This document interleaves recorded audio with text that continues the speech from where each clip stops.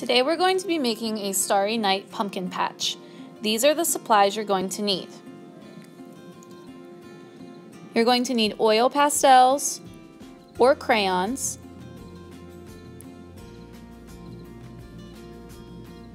you're going to need a watercolor set, a brush, a water cup, and a messy mat. First you need a black crayon or black oil pastel, and with that we're going to sketch out the tall shape that kind of looks like a tower. It's actually supposed to be a cypress tree, but it's just kind of like this tall pointy tower shape. And then using that black, I'm going to add short choppy lines. We're trying to recreate the brush strokes that Vincent van Gogh used in his paintings. Then I'm going to layer that with some brown, short choppy lines. And then going on top of that with a gray, still using those short choppy lines. And you just want to keep adding this and layering colors until you pretty much fill in that entire tree shape.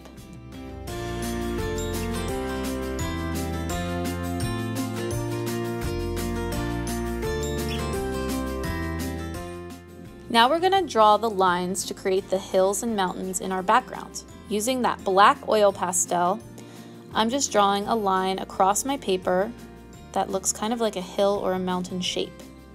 And I'm going to do that twice, so I have 2 rows of hills. Now we're going to add some pumpkins down here to the bottom of our hill. So using a marker or black crayon or black oil pastel, I'm just drawing a few pumpkins down the bottom section of my picture.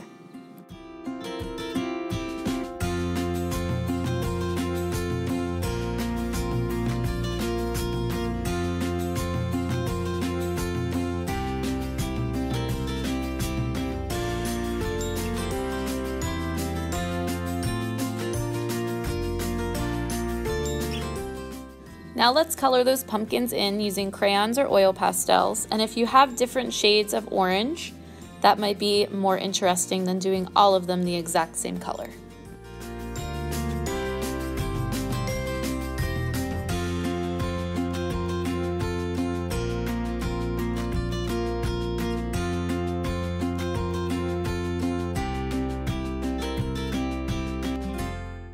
Don't forget to color in your stems.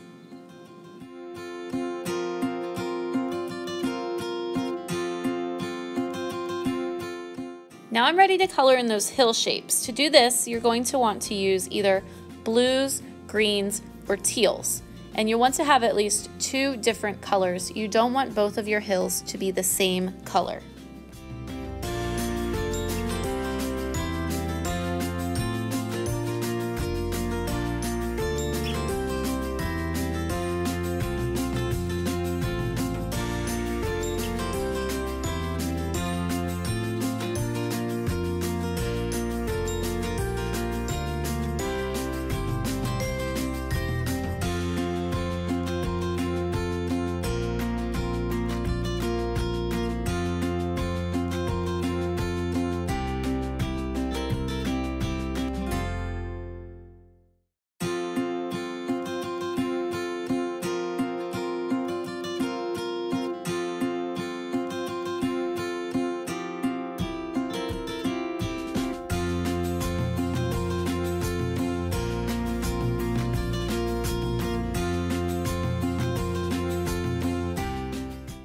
Now that our hills are colored in, we're going to add the stars and the moon to our background.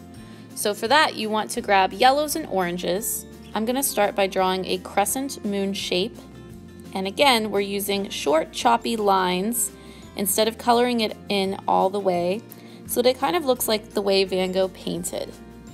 I'm layering my colors, so I'm not just using one, I'm using a few different colors in my moon to make it look more like a painting. Now I'm going to grab a yellow and just kind of add some lines to make my moon look like it's glowing. And again, I'm using more than one shade of yellow to make it look a little bit more interesting.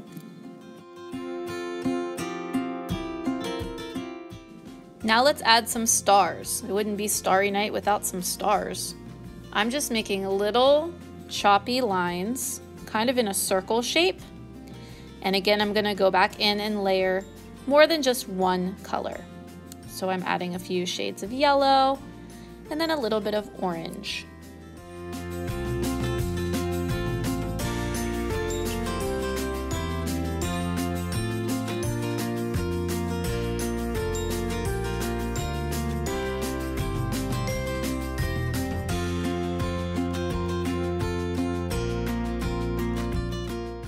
All right, here comes the fun part. Grab a couple shades of blue and we're gonna add some swirls in our sky.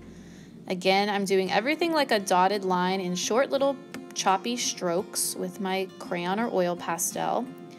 And I'm just adding a few swirls in one color and then a couple swirls and lines with all the blue colors that I pulled. Light blue, dark blue, teals, any of those are fine. Just keep adding swirls and dotted lines of blue until you fill up most of your paper. You don't want to have a ton of empty white space.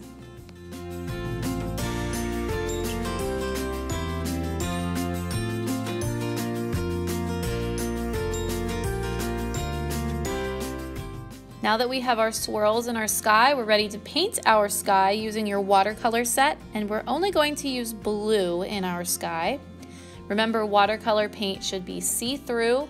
It should never cover up your crayon or oil pastel because the paint should always have lots of water in it. I can paint right over those lines and still see them.